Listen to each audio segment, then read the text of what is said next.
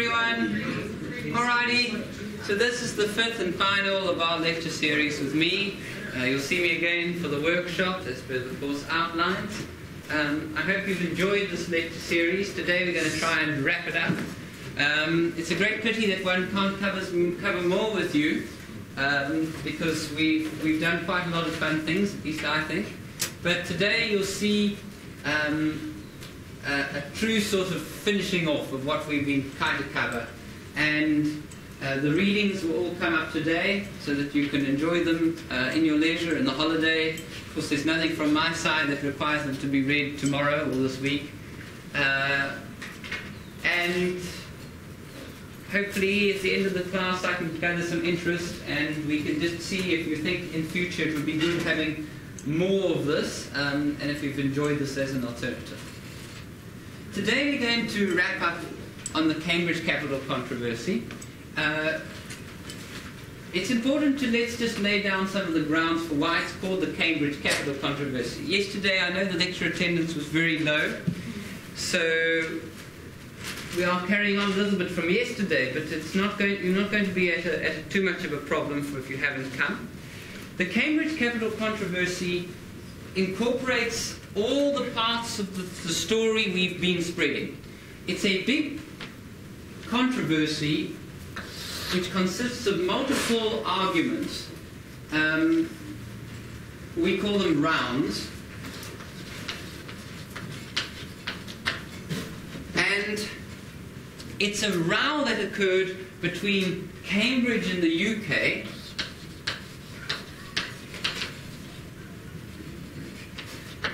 with Straffer and Robinson on the one side, and MIT, which is in Cambridge, Massachusetts. And there we had some other people, kind of as they could be prepared to take the punches. Samuelson. Do we know who Samuelson is? Anybody know who Samuelson is? Nothing.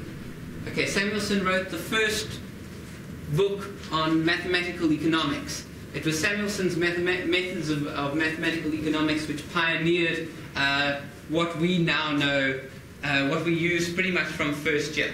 He was the one who took marginal rates of capital and marginal rates of labor.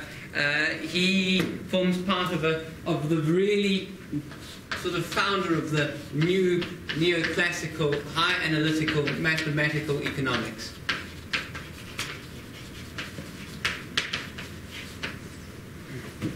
There's Samuelson, Bliss, who's the lesser known, Clark, and whoever else we meet along the way. All right. Yesterday,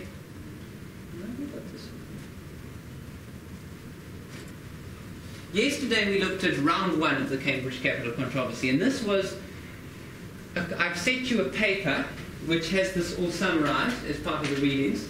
The reading is by Cohen and Harcourt, who are modern economists. And the reason I've given you this reading is because I understand I've set this as an essay topic, so you obviously want something to be working with. It's also been a recurrent theme throughout the course, and it's got quite a nice summary of everything. And you'll see that having now completed this course, you will be able to read that paper, while if you hadn't done what we've done, there would have been no way you could have made digestible sense of it. So I think that it'll be quite a nice little read for you, in part because you can pat yourself on the back to see how far you've come. They describe the Cambridge Capital controversy in terms of these rounds. And round one is the one that we discussed yesterday. And round one starts with this idea of utility theory of value, which we started from week one, how it links in to creating a... Is this leaving people behind? We want a very quick recap. We want a recap. Okay. So yesterday we spoke on the re-switching problem again, and we spoke about how the re-switching problem applies when we start dealing with production functions.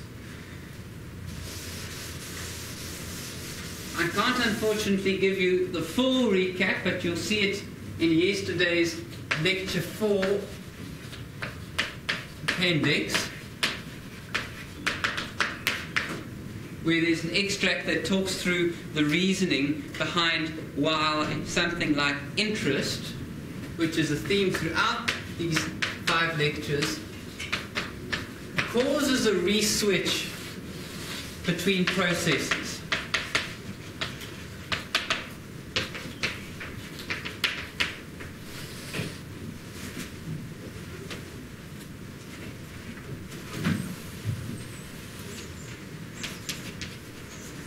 Where we spoke about, this is from our lecture number 3, where we've got these 2 different processes and varying levels of interest, and we have a re-switching that occurs between the 2.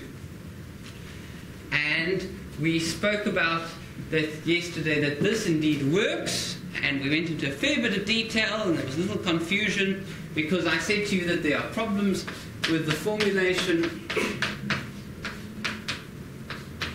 of a production function in any form when it is aggregated into a firm level.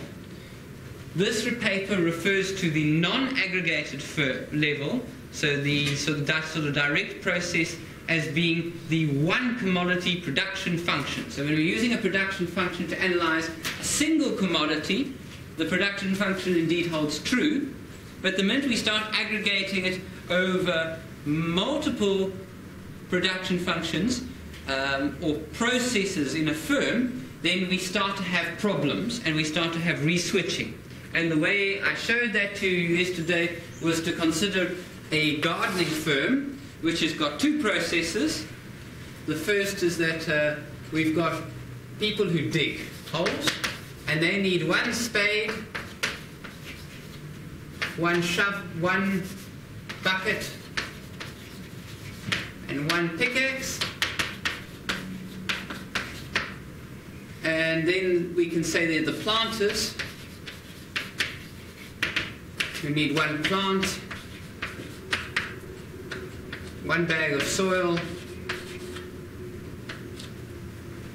and let's say that's it.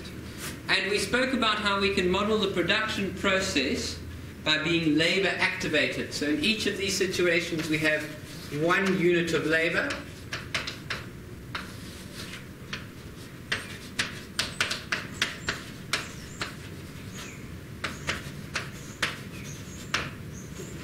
and how, when we analyze this, if we were to look at the dig process independently of the plant process and we increased it by a marginal amount, the margins would still make sense in this situation. But if we were to look at the planter process and increase it by a marginal amount, it would also make sense. Together, as a whole process, a dig and planting firm, aggregated level, the taking the margins do not occur. And we spoke about the Ruth cone curiosity, which Robinson outlined, and that has to do with in what is capital measured.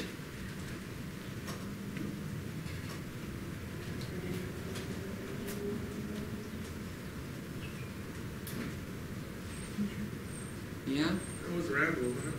It's Rand, and that was the entire problem, because we were speaking about in what was capital measured, and we see here that capital, when it's heterogeneous, as in the case here, because we've got 2 different systems, it's no longer it's heterogeneous capital over here, a heterogeneous capital over here. These are homogeneous within itself, so that process has this. That set of capital needs to come with that process. That set of capital needs to come with that process. But as a planting process, different color. We have 2 different sets of capital, both of which are heterogeneous, and then we can't talk about units of capital because we would be essentially comparing the units of, say, a spade in one firm with the spade that you use to shovel the coal with the boiler in which the coal is there. So trying to compare those two things would mean that we can't compare how it is done, so we can't speak of simple units of capital. We need to use the Vixel convention, which we spoke about back in lecture 2, about capital being measured in rands or in dollars, and that has a problem according to the Ruth Cohen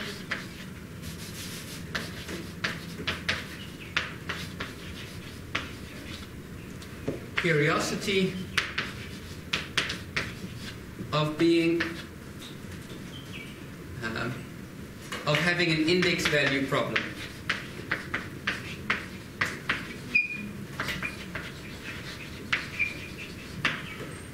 Okay, now we've tried to do a whole lecture in 10 minutes, and it's always at best barely successful. So let's try some of the other rounds, which are just as important to this controversy. And rest assured that this paper that I've picked you is doable with the knowledge that you had brought into yesterday's lecture. And that this essay topic is a very nice essay topic to want to write on as a memo essay, and that you shouldn't be scared of it, I promise. So part 1 of the capital controversy, round 1, can be summed up in a complicated explanation of the Vixel switching problem, this problem of two processes switching. And we just go into a little bit of detail and lay down exactly why this could be difficult. Round 2, conclusion of round 1, yeah. The conclusion of round 1 is, although we acknowledge reswitching, the problem rate links to interest rates. So what is a good of a quantity of capital, which, since it depends on the rate of interest, cannot be used for its traditional purpose to determine the rate of interest? So if you're wondering here why he's talking about determining the rate of interest, it's because there were theories, and a lot of this neoclassical theory is based on the roundaboutness, the Austrian idea of roundaboutness, creating interest, because it is the length of the process which denotes the interest. I'm getting tempted to show you something from yesterday, simply because this doesn't look like it's I don't want this lecture to fall over because everybody was studying. At the same time, I'm not tempted, but I want to be nice. Do you want to see the stuff from yesterday? Would that help? Is this just too high a level? Are you following? No, nothing. No, come guys. Hello. Who's following? Who's not? All right. 1 minute. Here's the appendix from yesterday. It's an extract from a little book. It's very simple. It speaks about two production processes, technique A and technique B. It says that technique A and technique B could use two different combinations of inputs, labor, in two different sort of ways, depending on whether they use it in year T-1, or a little bit in year T-2, or in tier T. It shows that the rate of interest, 7, 1 plus R, so it's essentially accruing 1 year of interest for that 7, would be equal to 2, 1 plus R squared, 2 years of interest compounded here, plus 6, 0 years of interest. And it's showing that rate is either equal to 0.5 or 1%. Why are we showing this? This example corresponds with this graph. Over here you'll see a combination of capital and labor, and there's a reswitching between the two. Now, how can you say that capital, that the interest rate, the natural interest rate, is the rate which accrues to capital or which is determined by capital, when in fact, according to Schraff's critique,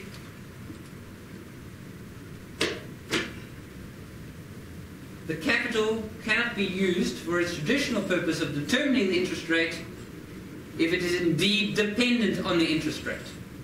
It's a circular argument. If the processes, here we see a table of the different processes, according to the different interest rates, process A and process B and their respective outputs. If the respective outputs are changing, and we're trying to choose a solution which will optimize our outputs, which will optimize our profit, we can't determine one independent of knowing the interest rate. We have to choose something that's independent of the interest rate. Then the interest rate cannot be set by the process.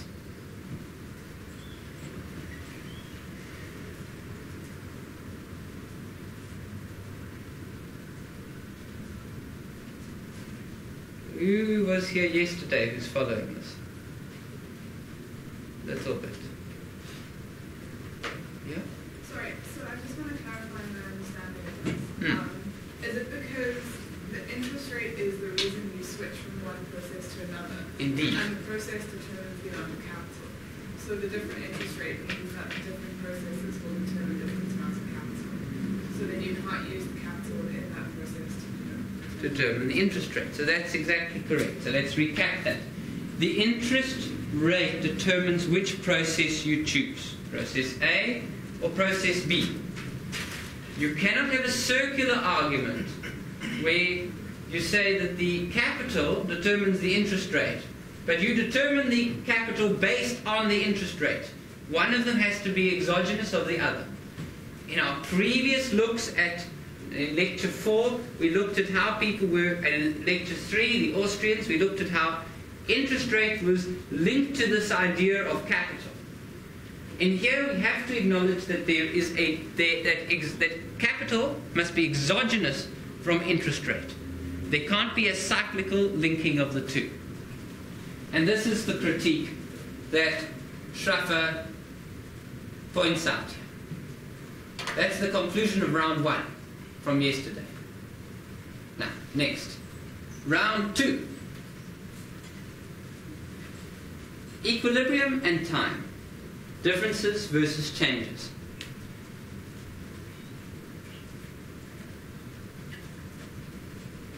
So, one of the essential tasks of theories of capital are to show why a purely static process can't necessarily be adequate. This is easiest explained in a setting of a solo growth model. Who's familiar with the solo growth model? Is everyone familiar with the solo growth model? Hands up if you're not. Okay. Solo growth model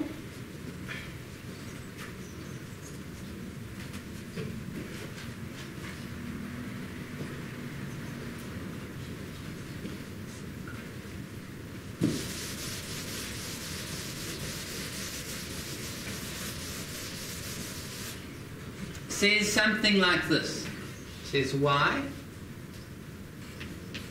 is equal to a function of capital and labour,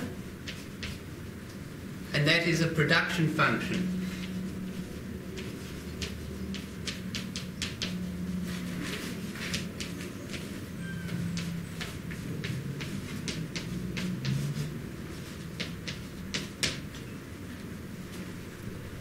Now, when we model the country according to the solo growth model, we say, capital changed a little bit, labour changed a little bit.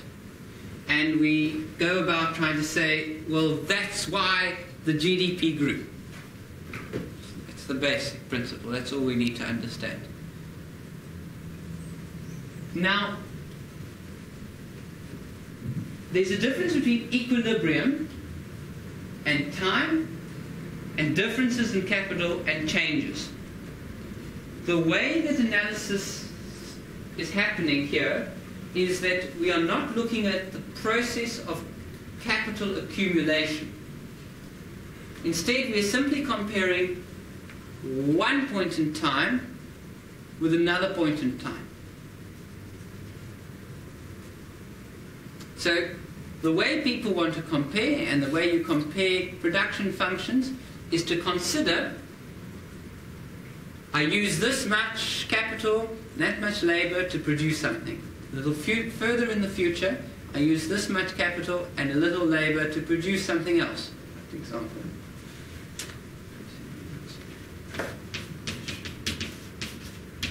Make it with one boat.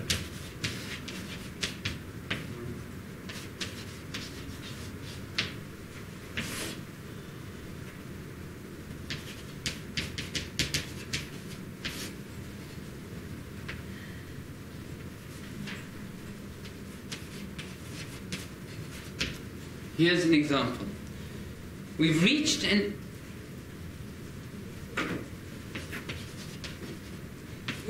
equilibrium in both of these cases. In these cases, you would have, if you were trying to do your basic micro analysis, you would say that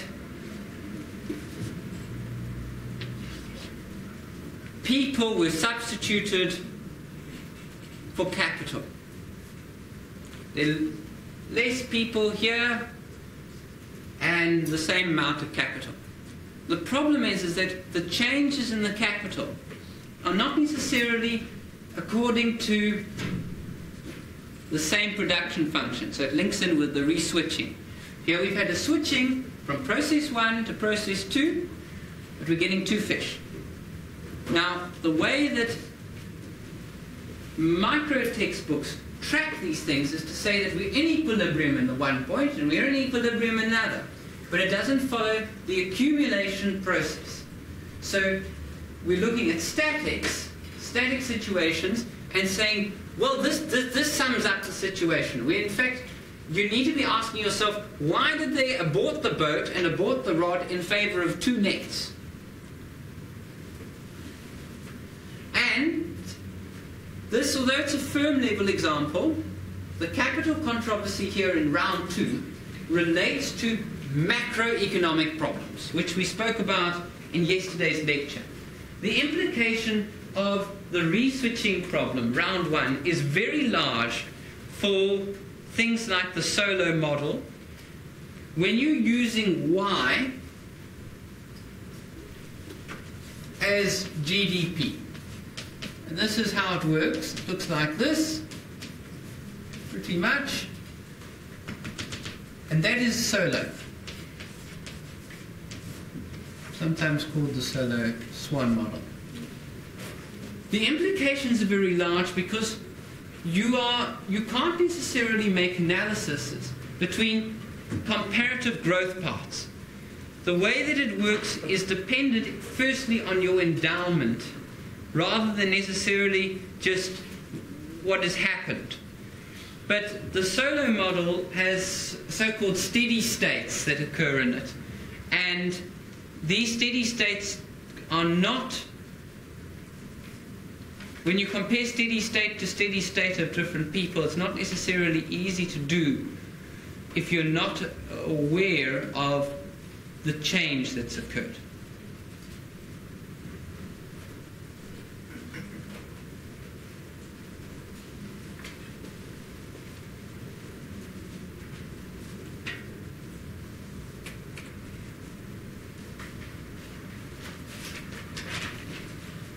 Alright, maybe if that didn't take it out, this is the take-home message in quotation. So don't stress, here's the take-home message.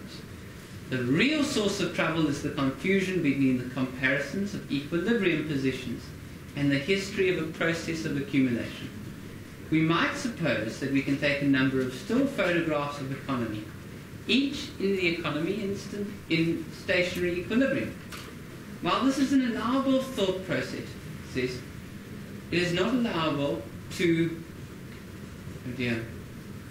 flip, this word is flip, not inverted commas here, flip the stills through a projector in order to obtain a moving process of capital accumulation.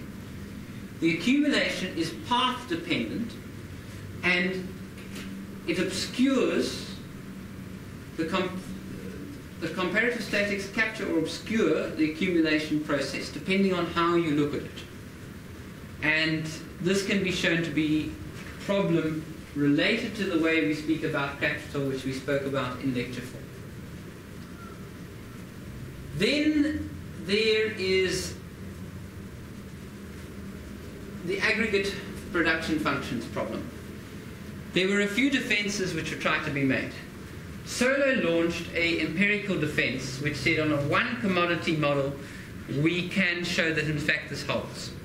And we do know that in a one commodity model we can show with a production function that we can model it quite accurately. But his defense ends there.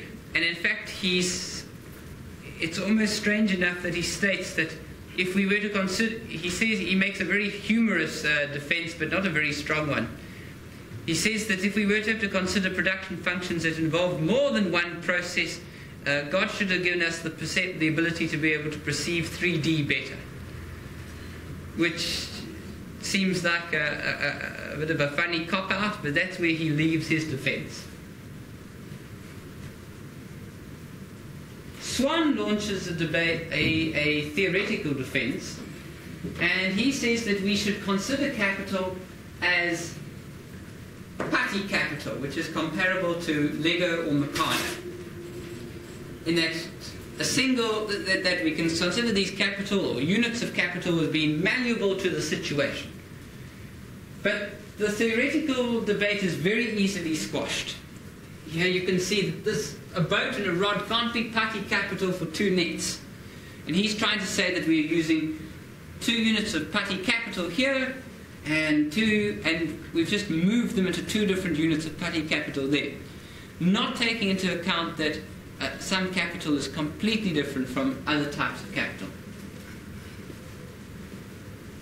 Samuelson tries to make a save of capital theory by saying that we use a surrogate production function. There's a production function within the production function. The production function within the production function means that we can combine these elements in a production function and then say that that production function is then compounded with the digging production function. We can consider this all 1 unit of capital, and we link it with the 1 unit of labor over here, and we output 1 whole.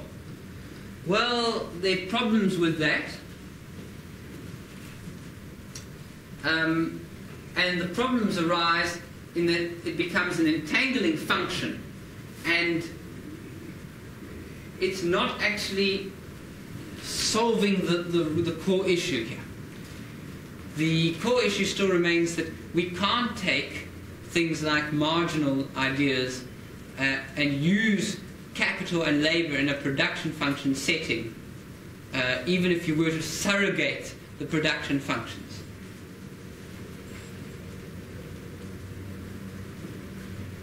The 4th round is an attempt to try and save capital theory by means of Bliss and Hahn's ideas that we could price it as a general equilibrium. In essence, that each of the elements of capital would be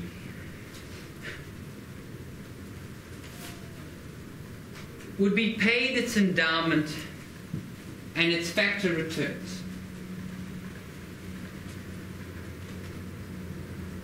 They use general equilibrium to generate a static result, which runs into a small problem of round 2. But their final attempt is to simply save the parable that as capital increases while all other things remain unchanged, interest falls. And as labour forces increase, if other things remain the same, wages fall. Unfortunately, the reality is the best we can do in this offering is to say that we can sign the difference about interest rate associated with different quantity of capital. In essence, the larger the capital, quantity of capital, we can assign, as in say it's plus or minus, depending on the situation, and using a general equilibrium model to prove it. It's quite a weak result. It essentially means that the Cambridge capital controversy shows that there isn't this natural idea that we are substituting away from capital and labour, and in doing so the interest rate falls and labour rate falls, and all things remain the same, the wages will fall. There is a problem here. Okay. Perhaps the conclusions of the Cambridge Capital debate will be better enjoyed than the rounds of punching exchanged. What does the end of the Cambridge Capital debate tell us? Well, it has some large implications. First of all, its implications to macroeconomics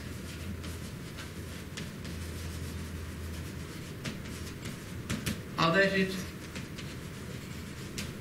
stops growth models.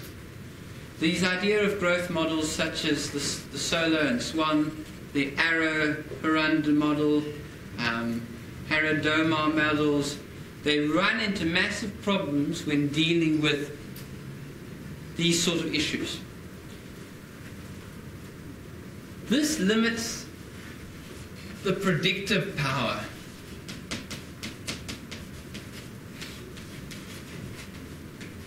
of these models.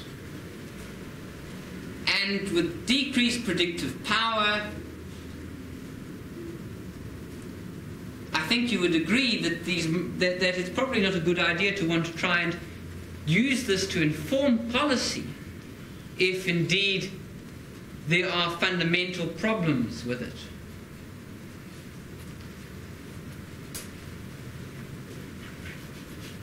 On a microeconomic level,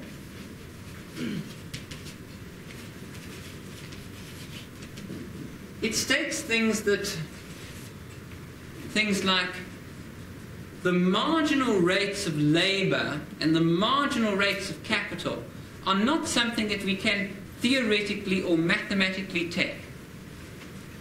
So marginal rates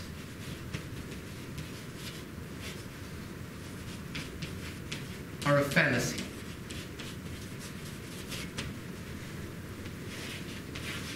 Substituting between labor-heavy and capital-intensive processes is not necessarily things.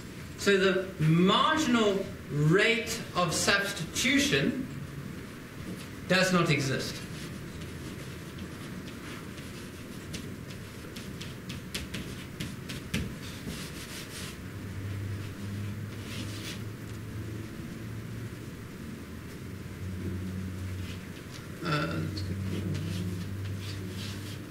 Interest rates being determined from capital or because of demand of capital goods, dubious.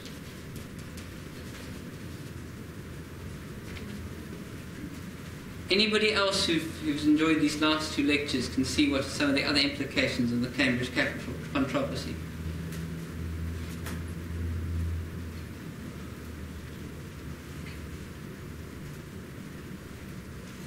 They're numerous. I'm just giving you these 5.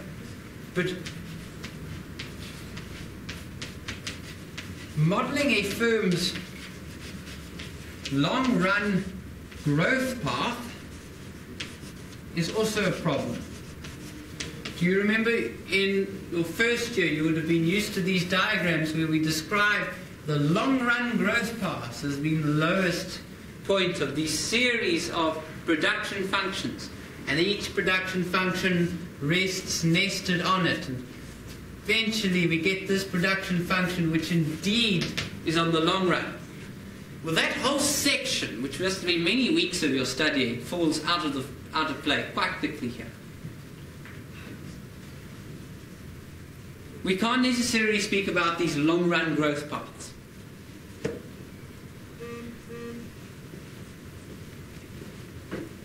There's another important part that the Cambridge Capital controversy also brought about. Despite this being a sort of peak point in economic thought, we've just gone through the marginalists, we've had a consolidation, we've now reached a boiling point. There is a re-emergence of ideology. Schools of thought split pretty much across the Atlantic. American schools of thought continue to this day to be heavily concerned with mathematical methods.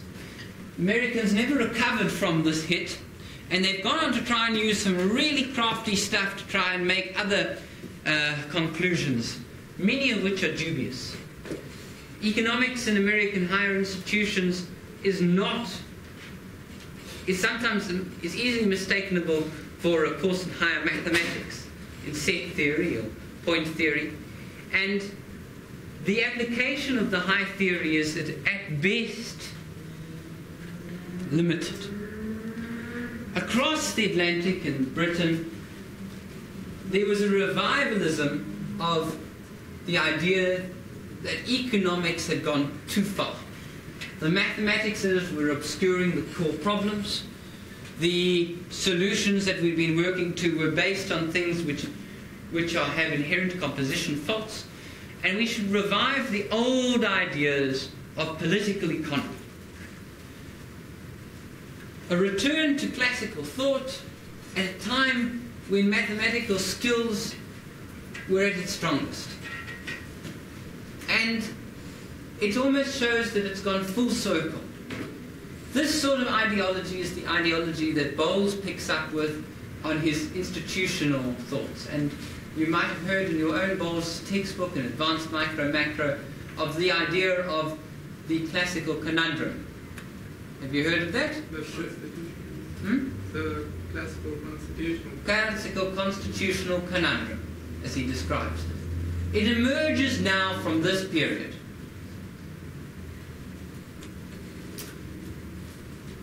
A little bit must be said about the practical relevance of this. It's very hard sometimes to show some of these re-switchings. The general equilibrium models are impossibly tricky to prove. People defend the results, this win by Cambridge, Schaffer and Robinson, by saying that these events are unlikely. In fact, the reading I've set for you tries to give a balanced approach and says, you know, we shouldn't throw it all out, it's salvageable, not enough empirical evidence. The reality is that depending on who you read, and the reading I've just chosen is a more balanced approach, you get people in either ends of the extreme.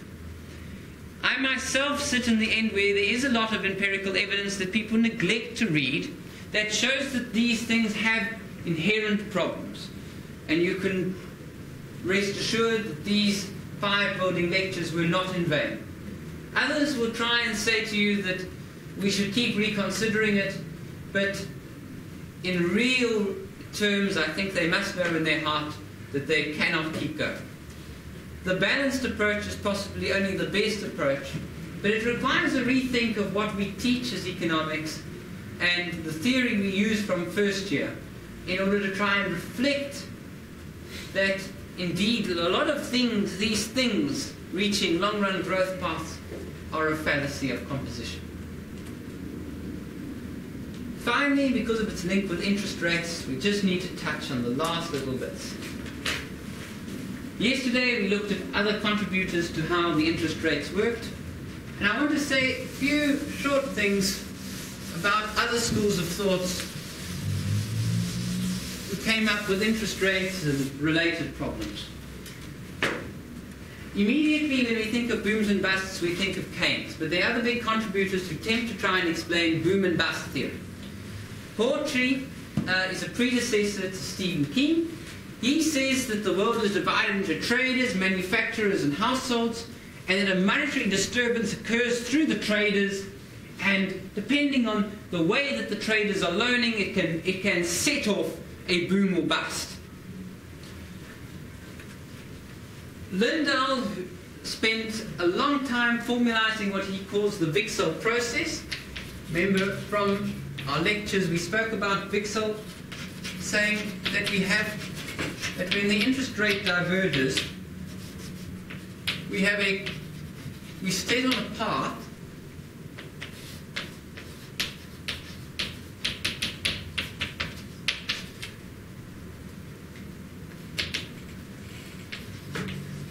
and this path doesn't end until such a time as the natural rate is equal to the bank rate.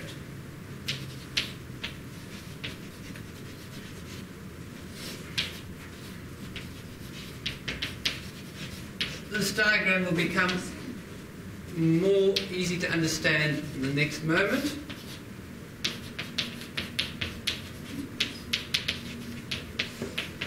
For the meanwhile, I hope the opportunity allows you to take it down.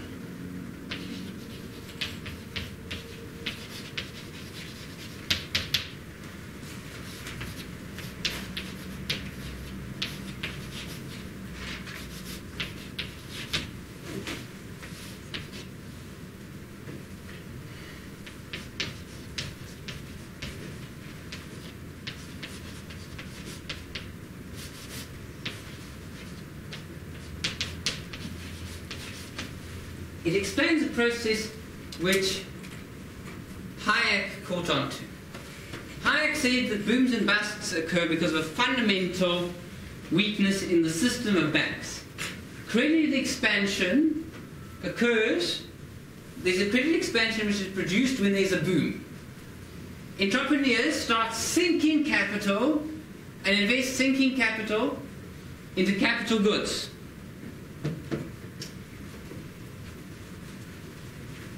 Many of these projects are unsustainable. There's a distortion in the structure of production. In essence, technological change can cause a re-switch between one process or another. Forced savings mean that there's a rise in prices which induces a transfer of real income from fixed income recipients. The forced savings arise in that they are investing into these capital goods. Real wages lag behind and labour is substituted for machinery, at which point the investment demand for capital dries up, mainly because the banks choke off the investment and the whole process swings around to contract more workers. So he was trying to explain an intricate and linked thing with the production function along with booms and busts. There is a small problem that this is incorrect, in that Hayek invokes a fallacy of non-neutrality of money, and Schaffer shows that forced and voluntary savings are in fact identical. And Schaffer points out that his argument is essentially the same as loaning of goods through time.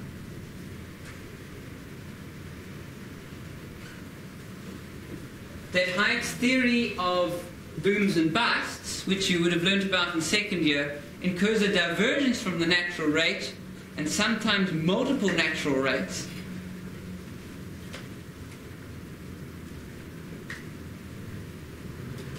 And that here's a nice summing up of what would happen, expounded through his theory and covered his blackboards with triangles. This is Robinson on what Hayek's booms and bust theory is. You do remember Hayek's theory, you must be austere. The reason you must be, we only learn about what he recommended, which was that you must be austere, and that austerity will bring back the economy into equilibrium. Here is this is the mechanism by which he was recommending it, and here is a lovely example of the fallacy of his thoughts. The whole argument, as we see later, consisted in confusing the current rate of investment with the total stack of capital goods, but we could not make it out at the time. The general tendency to show a slump was caused by consumption. But Kahn, who was at the time involved, explaining that the multiplier guaranteed that savings always equaled investment, it's from Keynes, asked in a puzzled tone to Hayek, is your view that if we went out tomorrow and bought a new overcoat, that it would increase unemployment? Hayek said yes. But pointing at his triangles on the board, it would take a very long mathematical argument to explain why. This is a 2-second overnote, non-examinable, to simply show you that there are problems with Hayekian thought and his boom and bust contributions. In the ideal world, things would go slower and we could cover more. Here are a few economists who would have been lovely to cover as part of this course for their contributions to history of economics. some that you're familiar with, like Higgs, the Higgs decomposition. Others which you should meet, like Akerlof, Arrow, De Breuer, Van Neumann for his contributions to game theory, Kaldek, Harrod, Hirschman, Oscar Lang, Meltzer, and finally I must acknowledge my indebtedness to the 5 books which I read once again in comprising these 5 lectures. So it worked out to be about 200 pages of theory per lecture. Whether it was worth it or not, I'm yet to say. But to the books by Robbins, Bork, Blaug, Gill, Blue, Berge, and Grunenbachen. But now it's over to you. Yeah.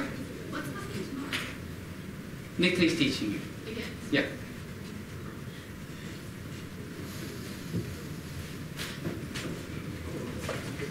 Yeah? What diplomacy would be the best path after Cambridge capital diplomacy? Do we stay with neoclassicism? Do we stay? No, the Cambridge Capital Controversy, the concluding remarks is that we really need to consider heavily about what neoclassical economics can inform from micro and macro policy. And there hasn't been a great research. It remains an open topic, something that needs to be addressed by economic theory. We continue to teach a neoclassical approach because we don't know anything better. But the neoclassical approach is so fundamentally flawed in itself that sometimes it might be better considering a return to these ideas of classical economics before the era of huge mathematics and inductive logic to the sort of thoughts of Ricardo, Mills, and Adamson.